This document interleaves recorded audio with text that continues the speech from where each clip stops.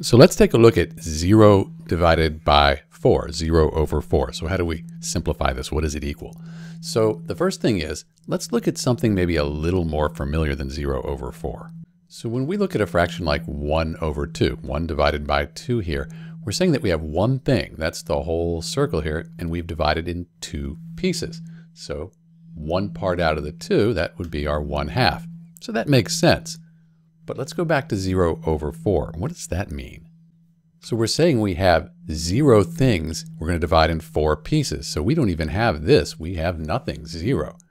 So 0 things divided into 4 pieces, that's still going to equal 0.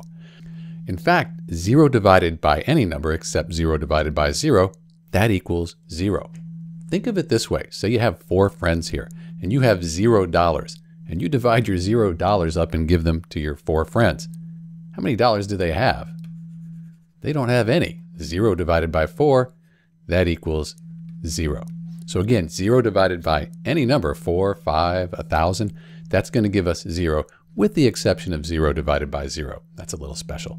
This is Dr. B. Thanks for watching.